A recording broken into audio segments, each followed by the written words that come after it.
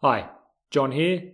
In this video we're going to look at why motors are rated in watts instead of voltage ampere.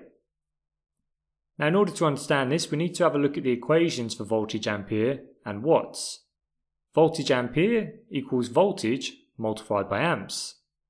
Kilovoltage ampere equals voltage multiplied by amps divided by 1000.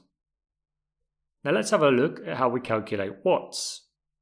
Watts equals voltage ampere multiplied by the power factor.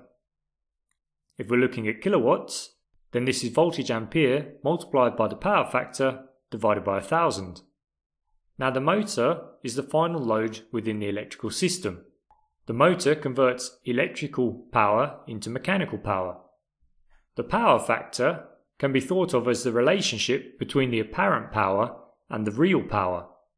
If the apparent power available equals the real power achieved, then we have a power factor of 1. Unfortunately, there are always some losses within the system. Because the motor is the final load, we know the power factor and we can apply this to the equation in order to get watts. However, for other machinery items that are not part of the end load, the power factor is often not known. If the power factor is not known, then it's not possible to rate the equipment in watts.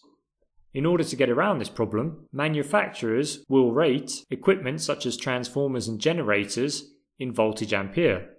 Voltage ampere is a measurement of the apparent power, not the real power.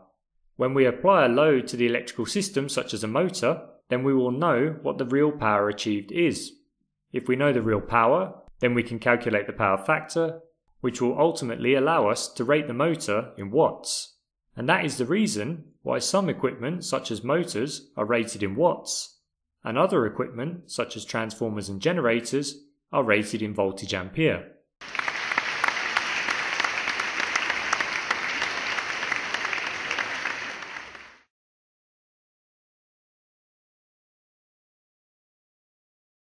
And if you want to learn more about electrical engineering, then check out the link in the video description area, and if you click on that link you'll be taken to an electrical engineering course and you can purchase this course for a special discount price.